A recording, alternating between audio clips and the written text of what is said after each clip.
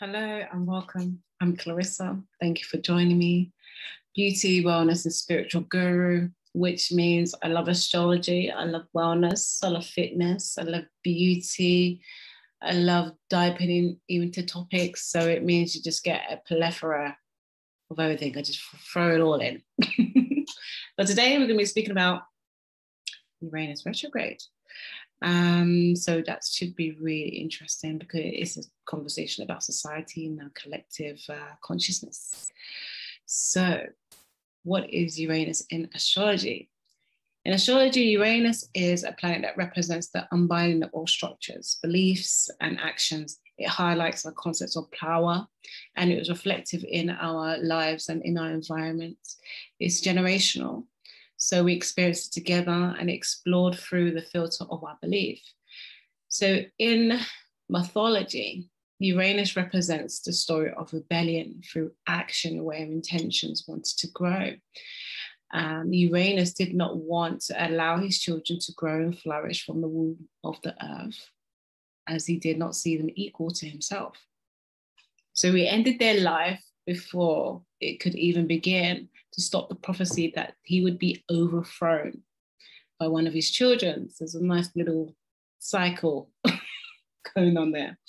His actions led to his eventual castration by Cronus, Jeb, however you want to describe him, which when discarded created the most precious offspring, the magnification of love and beauty, Aphrodite, Hathor, Isis, Venus, however you want to name her, creating a new metaphysical dynamic with spiritual nurture, healing, pleasure, intimacy, harmony, sensitivity, and empathy.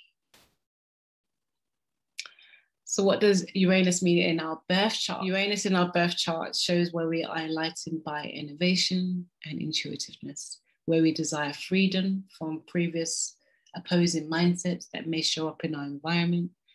It helps to highlight our relationship with breakthroughs to the reactionary process of breakdowns, collectively and individually. As our inspiration for awakening, Uranus can urge unexpected changes. It can shift our mindset from this to that. It can make us pay attention to something in that given moment. It shows us where ego-led routines interact with our identity, reflection and projection. In some cases, showing us where the unconscious chokehold is that wants principles to grow and they connect. Being the ruler of Aquarius, the planet Uranus represents liberation and transformation. It's connected to our collective thought process, our responsibility to the collective, creating the beginning adjustments to systems that may already be in place that need opening up as an approach.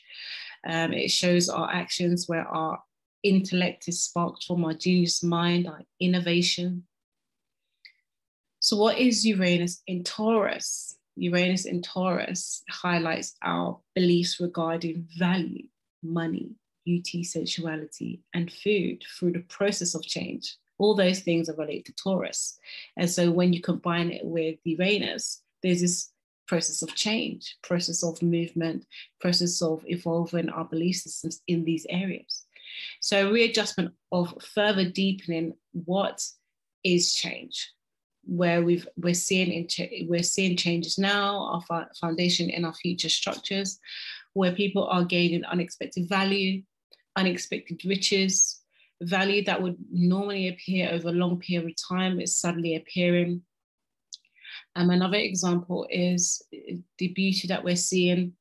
Unconventional beauty is showing us how to have appreciation of our society, when the picture of society has always been that picture that we're now starting to see, but our appreciation is starting to rise. So that appreciation then adds value to this newer concept of beauty, which has really been what beauty looks like all the time. So we are really having to think about our relationship between our sensuality and innovation. How is our emotions and our concepts of sensuality going to be given to innovation? How is innovation going to be a longer hand regarding how we feel about things? How does innovation reach out to touch another person that we want to connect with? These are the things that technology and our deepened understanding about our collective experience is creating for us. So what does Taurus in Uranus retrograde mean? The planet Uranus travels in the retrograde period for about 5 to 6 months, and it creates an immense reflection on the incidences that we've visited already in the year. So if we're having situations surrounding value, we're going to be revising those situations, especially on the collective. We're going to be seeing where there is some huge changes in societies. Some societies may have start to have different leaderships that will now have to interact with the global relationships. What are the dynamics in those relationships going to be now? We're having to change the way we deal with a certain nation, individual, group, subculture, all kinds of things. Are these patterns repeating themselves? And if they are, and we're acknowledging them, then what changes needs to be taken to make sure that those cycles don't spin the same way?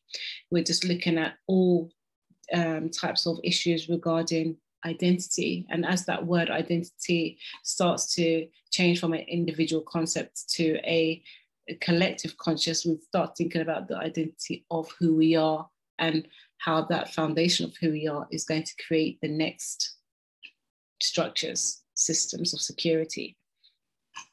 So again, Uranus unexpected makes changes in our belief and for a sense of powerful awakening. So through the retrograde, we get an opportunity to really understand and acknowledge those new beliefs and what they mean for our future and our identity, how they make us feel compared to who we was and who we want to be, how they will impact our sense of identity, and how will they compare to other people's changing sense of identity.